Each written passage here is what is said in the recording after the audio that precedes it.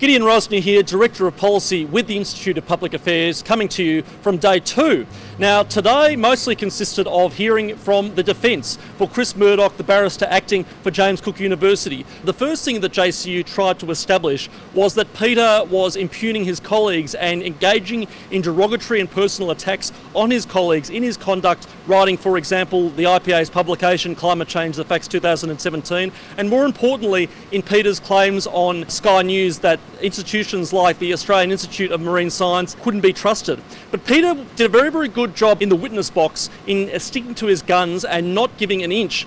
So I don't think that Chris Murdoch and JCU made much headway there. One of the arguments that we found out that JCU is trying to rely on is this absurd idea that peterridd wasn't protected by the relevant academic freedom clauses in his enterprise bargaining agreement because, according to JCU, he wasn't commenting on matters that were within his area of expertise.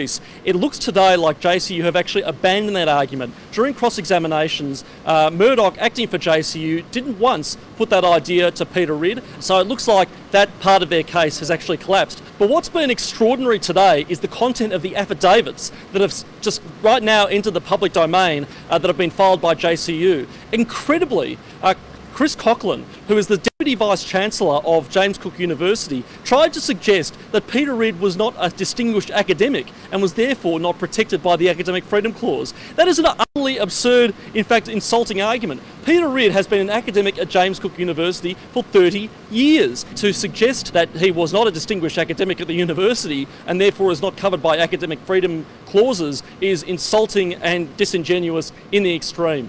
So after Peter had finished giving evidence to the court, we then moved into the closing arguments for JCU. Now, JCU still seems to be arguing on the basis that the Academic Freedom Clause as contained in Peter's enterprise bargaining agreement should be construed narrowly. Incredibly, we heard from Chris Murdoch at one stage that, quote, the Academic Freedom Clause contained in the EBA is not as wide as the applicant, that is Peter, would have you believe. Now, that's an extraordinary thing for a university to be saying. This is a university, a public institution of intellectual inquiry. They should be proudly saying that the Academic Freedom Clause is absolute. So at this stage, we're still waiting to hear the closing arguments from Peter, represented, of course, by Stuart Wood QC, after which time the court will adjourn and will await a decision from the judge. If you are interested in this case and in Peter's fight for freedom of speech on climate change, please head to www.ipa.org.au/peterridd.